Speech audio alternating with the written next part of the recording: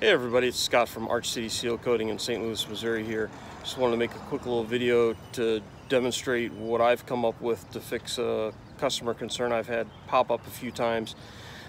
People are complaining about water getting past either their driveway or their parking lot and into the house and building through the foundation. I know there's tons of guys out there that specialize in foundation repairs, and I'm not talking about actually doing anything like that. I'm trying to prevent the water from coming in. And so this is what I'm talking about here, is that gap between the asphalt and the actual poured foundation of his building.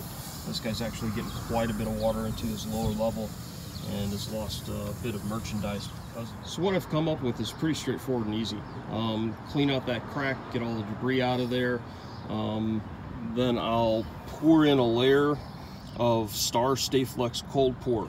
Normally I buy this stuff in the 5-gallon pails, but for this job I get the 1 gallon simply because it comes with that little pour spout that most everybody throws away anyway, but it's great to kind of get it in that crack just like a caulk gun. Then I'll follow right after it with a layer of Star Stay-Flex trowel grade. Put that on with a putty knife and make a nice little finish to the surface. Depending on what your building looks like, just use a quick little layer of duct tape to kind of mask the top on the concrete so it makes it look like a nice neat edge. Don't forget for the Stay-Flex, make sure you mix it up really good.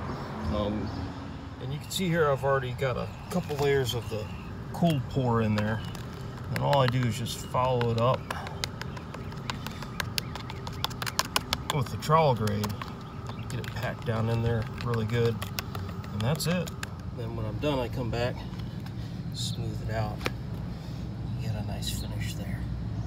So I hope this helped you guys out and maybe gives you an idea of something else you can offer or something that you can not turn away anymore. It's actually a nice little profit margin in this, and it's not terribly time consuming either. Have a great day, guys.